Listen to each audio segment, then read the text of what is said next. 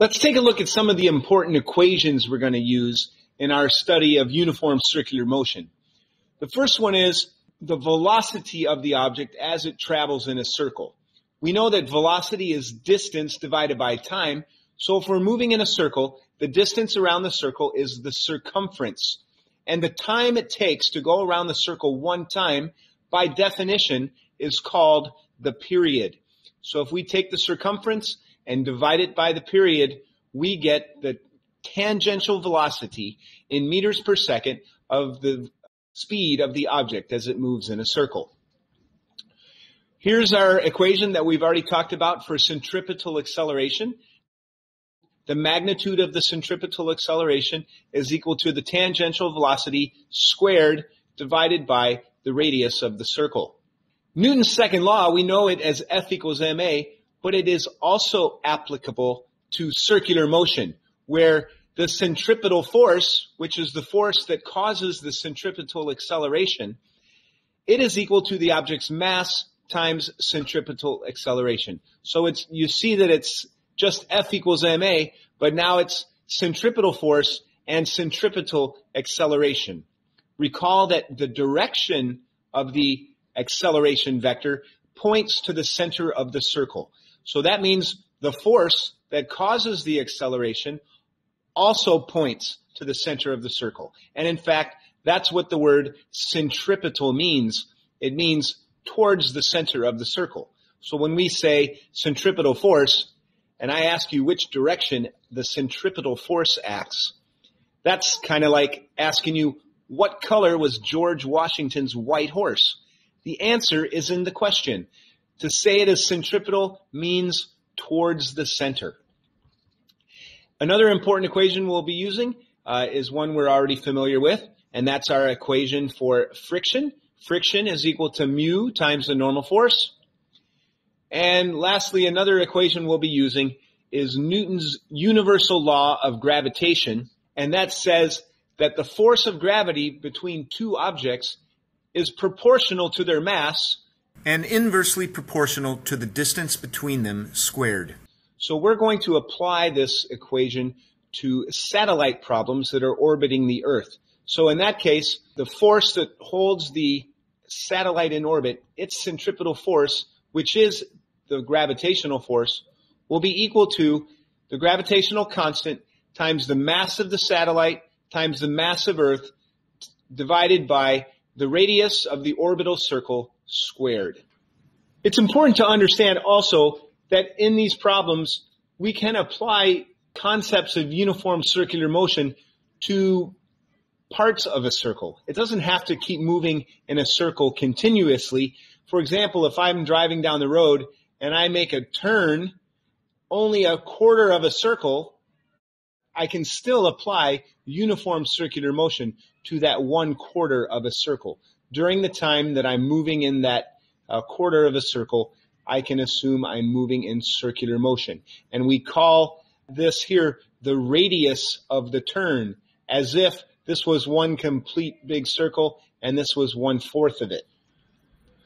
The first example we'll look at is, I call it airplane on a string. It doesn't have to be a toy airplane. It could be anything. It could be a rock. It could be a weight. Anything that's hanging from a string, and then we set the string and the object into circular motion. So looking at it from above, this would be the object as it travels in a circle of radius r and with tangential velocity v. Looking at it from the side, I see it, the radius would be here, and this little notation indicates that it is traveling into the page on the left side. That means it would be traveling out of the page over on the right side. And here's a force diagram using this picture right here. Here's my object, my airplane or rock, whatever it is. It has, in the vertical direction, weight pulling it downward and the tension in the string acting along the direction of the string. So that's the force diagram. Now, something about these circular motion problems, we're going to set up our coordinate system so that the positive x-axis is always towards the center of the circle. So you can imagine as the coordinate system being inside the toy airplane or inside the rock that's spinning in a circle. It moves with the object, and the positive x direction is towards the center of the circle, the centripetal direction, and the y direction will be up, straight up into the air. So if we choose our coordinate system to be that way, here is my tension force broken down into its x and y components. There's a component of the tension that is toward the center of the circle, and there's a component of the tension that is upward. Then we're going to apply Newton's second law to both the x and the y direction. In the x direction, there is acceleration. There is a net force. It is towards the center of the circle. That is the centripetal force, and that produces a centripetal acceleration. I see from my diagram that the x component of force is Ft sine theta. That is my only force in the x direction, and I'm going to replace AC, centripetal acceleration, with its equivalent of tangential velocity squared over r. And then I will solve that equation for F sub t. In the y direction, there is no acceleration. The object is not accelerating up or down. So the sum of the forces is 0 for 0 acceleration. And in the upward direction, I have the y component of the tension, which I've labeled Fy.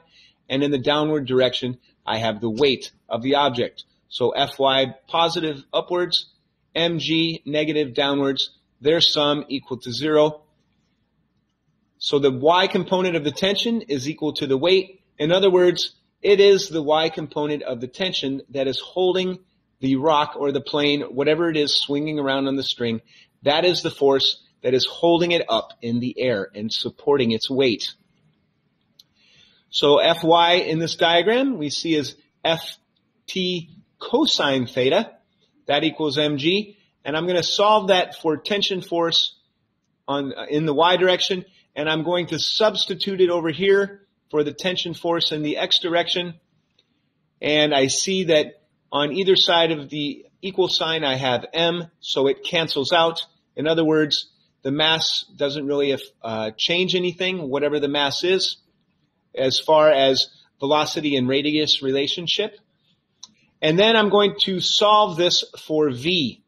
Rearranging algebraically and solving for v, I see that I get the square root of the radius times g times the tangent of the angle that is created with the vertical and the string. So what is this saying? It is saying that for an object swinging on a string at radius r and angle theta, it will be moving at this velocity, regardless of its mass. That's what we saw here, that the mass canceled out. Then what is the period of the circle? In other words, how much time does it take to go around that circle at that speed? Well, we know that the velocity is equal to the circumference divided by the period. So I solve that equation for t, capital T, the period, and I make the substitution of what I got for velocity into the denominator over here. And that simplifies then to 2 pi times the square root of r over g tan theta. So in other words, an object swinging around on a string at radius r and angle theta will have a period calculated by this equation here. Here's our second example for uniform circular motion, a circular turn on a horizontal surface. So you're driving your car around the parking lot in a circle would be an example. Or your bicycle on a flat surface, you're driving it around in a circle. We know that if we were on a very slippery surface, it would be hard, if not impossible, to turn. So that tells us that it is the frictional force that is providing the centripetal force. If you were going around a turn and hit a patch of ice, you would continue sliding in a straight line and you would lose the friction between your tires and the road and you would no longer be able to turn. An object in motion stays in motion in a straight line, and that's what would happen if you lost your frictional force. So here's our force diagram. The frictional force is the centripetal force that points to the center of the turn. My circle is like this. My coordinate system, the x-axis points to the center of the circle, and in the y direction, I have my normal force and my weight, and in the x direction, I have my centripetal force of static friction. So again, let's apply Newton's second law. In the x direction, the frictional force is my centripetal force. So Fx is replaced with Fc to indicate centripetal force, and Fc is replaced with Fs to indicate static frictional force. And that is equal to mass times acceleration in the x, which is centripetal acceleration, which is v squared over r. Static frictional force is equal to mu times the normal force. So I'll pause there for a minute and go over and take a look at my y direction. In the y direction, I have the normal force and the weight. I know there's no acceleration in the y direction, so that the sum of those forces equals to 0. In other words, the normal force is equal to the weight. I will then substitute in mg for Fn in my x direction to get this equation, and again, I see that the mass cancels out on either side, which tells me that it doesn't matter what the mass is, my maximum velocity in that circle will be the square root of r times mu times g, regardless of the object's mass. Okay, so what is the minimum time, what is the period to go around the circle at that maximum speed? Again, we'll use our equation for velocity, that is the circumference divided by the period. The velocity we just found was mu times r times g, all to the 1/2 power. And I will do some algebra and solve this equation for t, and I see that the time it takes to go around the circle at that velocity v is equal to 2 pi times the square root of r divided by mu times g. So that is the period, or the time it will take, the minimum time, because I'm going at the maximum velocity. The rotor is a ride at an amusement park. All it is a big round room. They let people in, and people line up against the wall, and once everyone is in place, they begin to rotate the ride. The wall provides a normal force, which acts as the centripetal force which holds the people in the circle, and it also provides a frictional force in the vertical direction between the wall and the person. And when that becomes sufficiently large, they drop the floor out from under your feet, and the frictional force supports your weight. If you've ever been on one of these rides, you'll see that the wall is made out of a very sticky rubber, very similar to what you would see on a ping pong paddle, so that there is a high amount of friction for a low normal force. So here's our force diagram for the rotor ride. This dot here represents a person standing against the wall. The wall provides a normal force which pushes the person towards the center of the circle. The weight of the person is down, and the frictional force is what is going to hold the person up. So we're going to try to predict what is the minimum tangential velocity needed to keep the person from slipping down the wall once the floor drops out from under their feet. Again, we're going to let the positive x direction be toward the center of the circle and the y direction be straight up. We're going to apply Newton's second law to the x and the y directions. So in the x direction, I have the normal force that acts as my centripetal force, which provides my centripetal acceleration. So I come up with normal force equals mv squared over r in the x direction. In the y direction, I have the frictional force upward and the weight downward. So, and they add to 0 because there is no acceleration in the y direction. And I see that the frictional force is equal to the weight, and the frictional force is also mu times the normal force. So if I solve this equation in the y direction for the normal force, I get mg divided by mu. I can plug that in over here in the x direction, and you see that the m's cross off from either side. What does that mean? It means that the mass is not important. The same minimum speed will cause a light child to stick to the wall. And the same speed will also allow a big heavy person, such as a 250-pound adult, to stick to the wall at the same speed. So the m's drop out, and I solve for v. The square root of g times r over mu is the minimum tangential velocity so that a person will not slip down the wall. Our next example is a banked turn. You can see here a banked turn is a turn in which the surface on whatever is turning is not horizontal, but it is tilted at some angle. We call that a banked turn. And it's worth noting that even though we've been talking about objects moving in a circle, you can just have a part of a circle.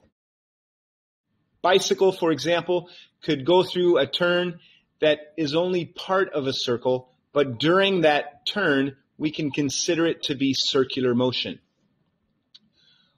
All right, so here is our angle of the bank. How much is the surface of the roadway tilted? And again, we're going to let the center of the circle be the positive x direction. So here is the center of my circle. Towards the center is the positive x direction, and upwards is the positive y direction. Here is our force diagram of the forces acting on the bike or the car, whatever it is that's turning in a circular turn. And we're going to assume that there is no friction for this problem. If you imagine if the car was sitting still, it would want to slide down the slope, so the friction would be up the slope. And if it was going very, very fast, it would try to fly out of the circle and try to move up the ramp. So the friction then is down the ramp in that case. So there must be some in-between speed where there is no friction needed. And that's the example we're going to be considering right now. So in our force diagram, there is only the normal force, which is perpendicular to the roadway surface, and it is at the same angle as the roadway surface. And the weight is straight down, of course. So you'll notice that this force diagram looks very similar to the plane on a string problem, except instead of tension now, it's the normal force. So you can follow through the algebra. It's very similar to the toy plane, except instead of tension now and x and y components of tension, we have x and y components of the normal force.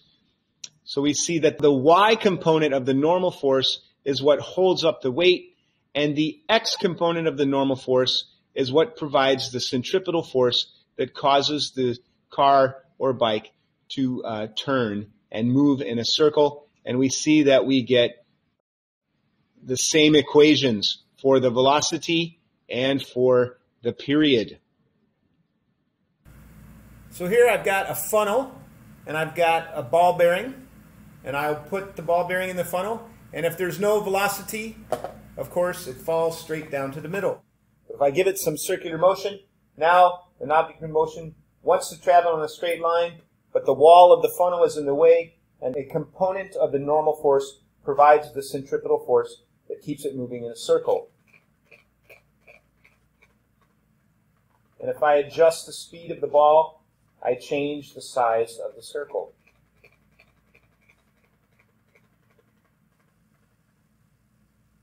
Faster, slower.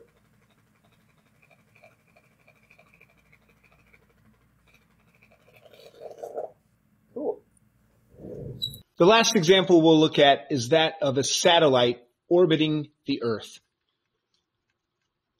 A satellite moves around Earth in circular motion, and here's a diagram of that happening. If a satellite was orbiting the Earth at the equator, this would be looking at it from above the North Pole. So you see there is tangential velocity, and the satellite moves in a circle. A is the altitude above Earth's surface. This solid line circle is the Earth itself. So from the center of the Earth to here is the radius of the Earth. And then from the surface of the Earth to the satellite is the altitude of the satellite above Earth's surface.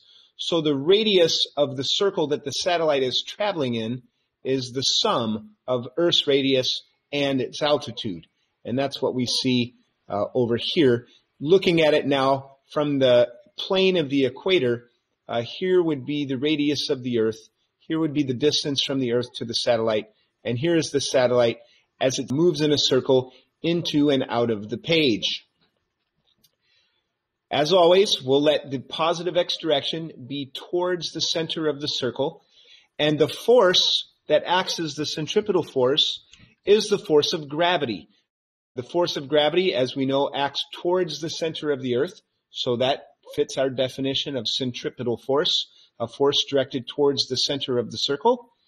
And using Newton's law of universal gravitation that says the force of gravity between two objects is equal to the universal gravitational constant times the mass of the first object times the mass of the second object divided by the radius of the circle squared, where now the object is little m for mass of the satellite and big M sub e for mass of the Earth.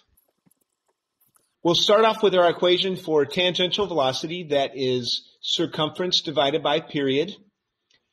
And we also use our equation for Newton's second law for centripetal motion. The sum of the forces in the x is equal to mass times centripetal acceleration. And the centripetal force is the gravitational force, which we said comes from Newton's universal law of gravitation. And mass times v squared over r for centripetal acceleration. We see that the mass of the satellite is on both sides of the equation, so it drops out. It turns out that the mass of the orbiting body is not important. And then we solve what's left for velocity, the tangential velocity of the satellite.